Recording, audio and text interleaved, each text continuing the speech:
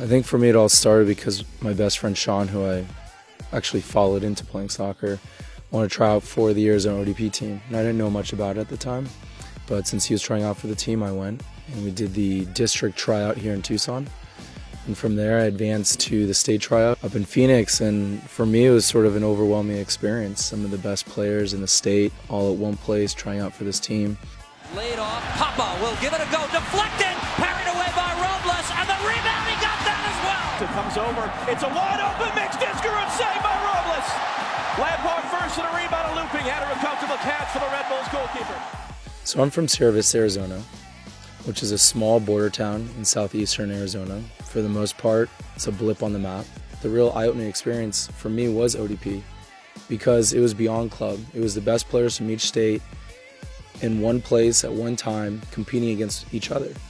And so for me, being able to see that there were higher levels of what I was exposed to in Arizona club soccer, it made me want to train harder and push myself to reach my full potential. It's ODP that got me onto the regional team, which allowed me exposure to get a college scholarship.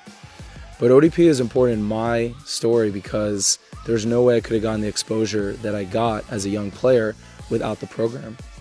I'm always going to be an advocate for ODP because it's been such a huge part of my development. And as I think back about my youth soccer days, a lot of it comes from club and another part of it comes to ODP. It was just a great experience as a youth soccer player to see where you measure up and how you stack up against other players. And so if any player would come up to me and ask about ODP, I would absolutely say that ODP could help them further their development and push them into a situation where they could get a college scholarship. So I'm a living, breathing example of what ODP can do when they take the time to look at different areas of state to find talented players that may be underdeveloped, but with the right training could turn out to be good soccer players.